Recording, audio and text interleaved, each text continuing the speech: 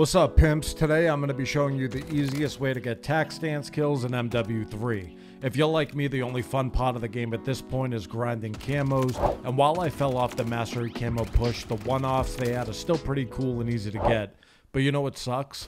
TAC stance kills. So here's how I get them done pretty fast. Obviously, you need to equip the weapon that you need, and if you have attachments unlocked, I'd build it for TAC stance accuracy and mag size. I mean, I know, no shit, but you'd be surprised how many people wouldn't do that. But even if you don't have any, it's still not hard to get TAC stance kills with no attachment. Now it's time to actually get into the game. I know a lot of people suggest long game modes like war or ground war type beat with a ton of people, but I've seen success with hardcore on small map playlists, but maybe that's just because I'm a psychopath. In the game now, we have streakless Russman 24/7, but there's always some sort of variation.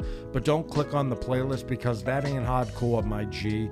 Instead, hover over hardcore quick play, click square or X depending on the controller that you're using, unselect everything besides streakless Russman 24/7 or whatever variant that you have in the game while you're watching this, and then you'll have the playlist in hardcore. Load into a game, go crazy, and if you don't know how to get into TAC stance, go into your controller settings, gameplay, and then scroll down until you see tactical stance activation, and it'll show you how to activate it. Yeah, you're gonna die in a split second when you get hit, but it also goes both ways, and you'll kill an enemy in a split second, and you'll honestly be surprised at how many lucky shots you somehow hit. Well, that's about it. Let me know if you want more videos like this down below. Comment, sub, like, all that YouTube stuff, and ta-ta for now.